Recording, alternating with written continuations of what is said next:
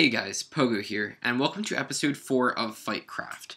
In this episode, we are going to work on the countdown mechanism for each game. The idea is that once enough players join the game, or if the game is force started, then a countdown will begin for however many seconds, and when the countdown is finished, the game state will change from countdown to active, and the game will begin.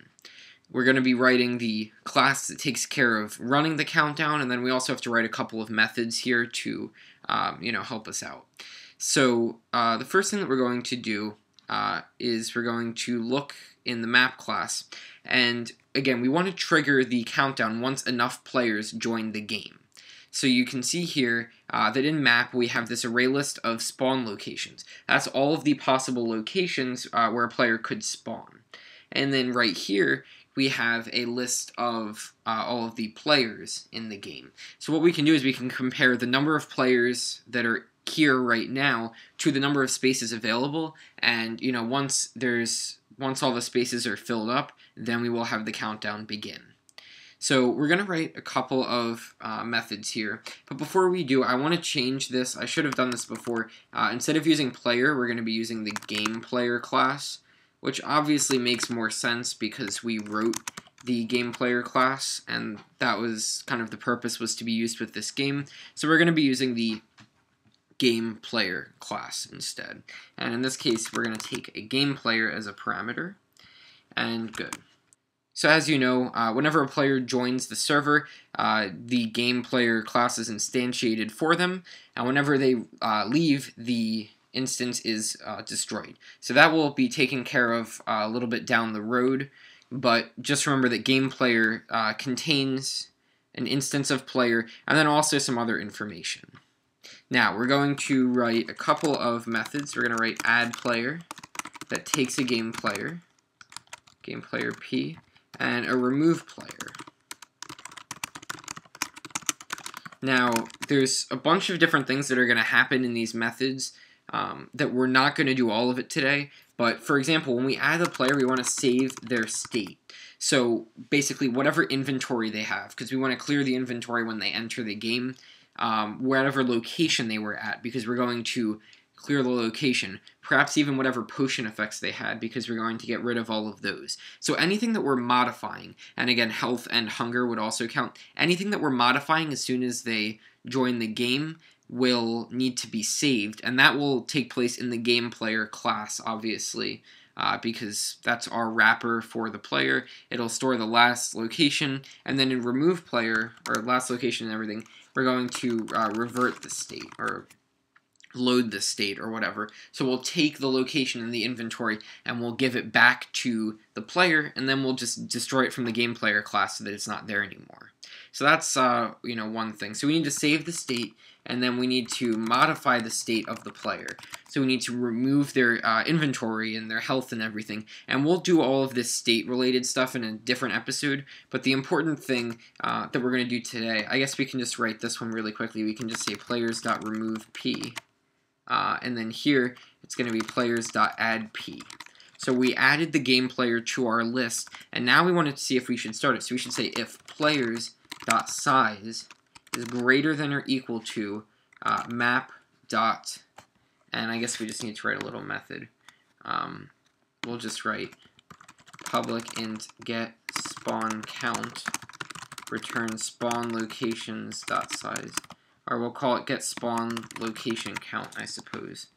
So map.getSpawn location count. So if the number of players is greater than or equal to the number of spawn locations, and this is really important, and game state is, well, I guess we need to add one right here. We need to add waiting, countdown, and active, and not game state, and state is equal to game state.waiting. The important reason why we're doing this is because, and this should also say waiting right here. The reason why we're doing this is because, so when the game starts, everyone will be waiting. And once this happens, we're going to set the state equal to countdown, But if a player joins again, we don't want to, you know, spawn another countdown. We don't want 2 different countdowns because that would mess things up. And then also when the game is active and another player joins, we don't want it to start randomly counting down in the middle of the game. So we're saying if we're supposed to count down and if we're still in the waiting state, then we're going to take care of everything. So we're going to set it to countdown, and then we're going to start the countdown. So that's what we're going to do. So let's go ahead and write the class. We're going to just write a separate class just because it is a little bit of writing in here that will take care of the countdown. So we'll call it countdown. Cool. Okay, so we're going to write this countdown class right here. And this, of course, will be in charge of doing a countdown. And the reason why we want to have a class, well, there's going to be a couple of different things in here, but first we need it to extend bucket runnable. A bucket runnable is, you know, like a runnable, but it has some bucket-related things relating to how they handle different events. And I don't think the decompiler is attached right now. But the important thing is that there's a bunch of methods in here. If you look at it, like this cancel method that's very important. That'll let us stop the countdown when we want it to. And then there's also some other important things here, like get task ID and run task that will actually cause it to happen. So it functions similarly to a runnable, but it's a little bit different. So we're going to add the unimplemented method run. And bucket runnable does actually implement runnable, but it just has extra stuff in it. So the run method is what will happen when the countdown is started. But we do need a constructor in here because there's a couple pieces of information we need. We need the game. Which game are we counting down? Because we're going to have to go into the game and change the state of the game when it's finished. So we need to take we need to keep count of that.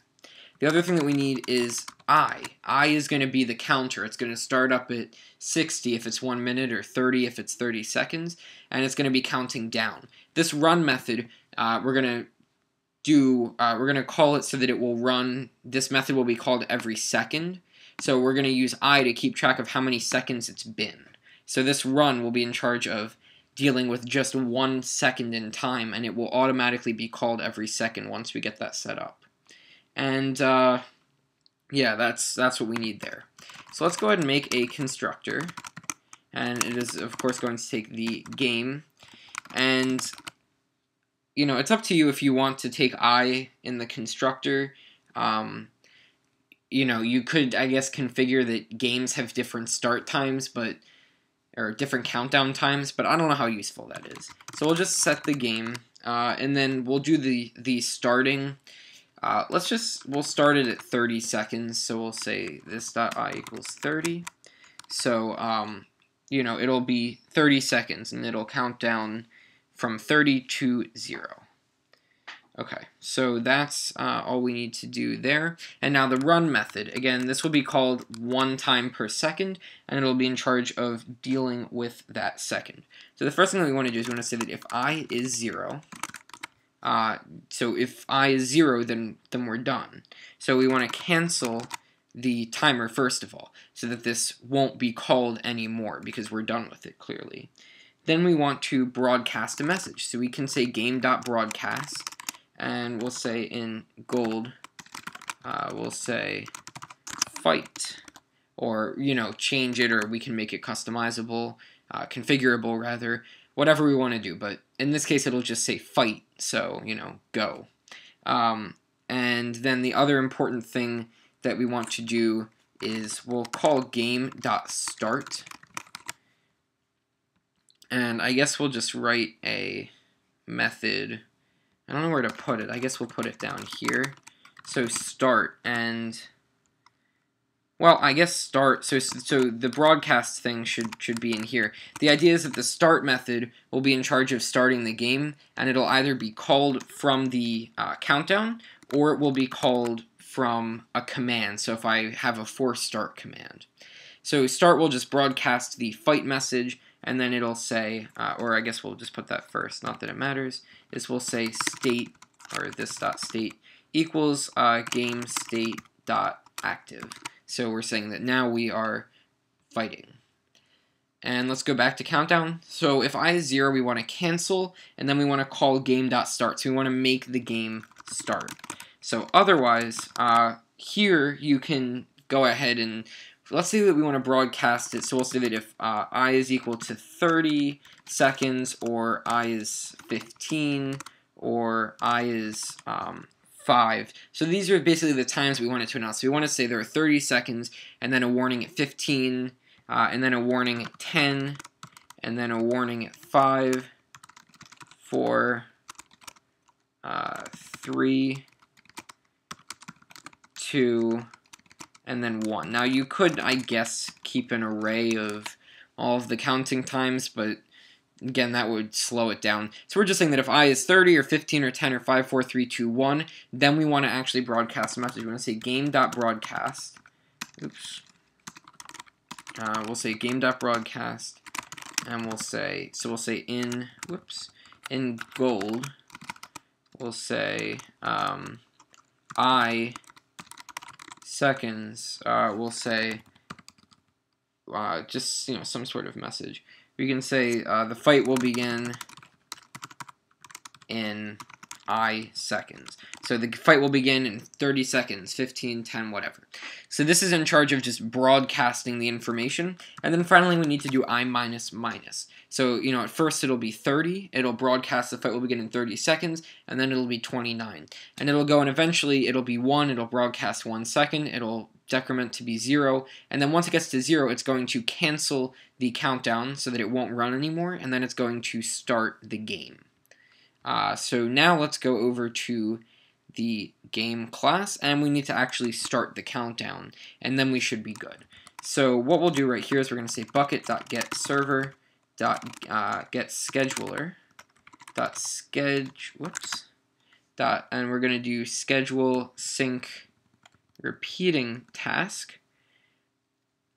So first we need an instance of the plugin, and I guess we can just do bucket.getServer.getPlugin. Wow, this is getting kind of long. .getPlugin FightCraft. So we're registering it to our plugin, and then the different arguments. So here we go. Okay, so the first argument should be the runnable that we want to use. So that'll be a new countdown. And the countdown requires that we give it the game. So we're going to do it this because we're inside of the game class. The other two parameters are, I believe, the delay and the repeat. So the delay is going to be 0, and the repeat is going to be 20. And I believe that should work.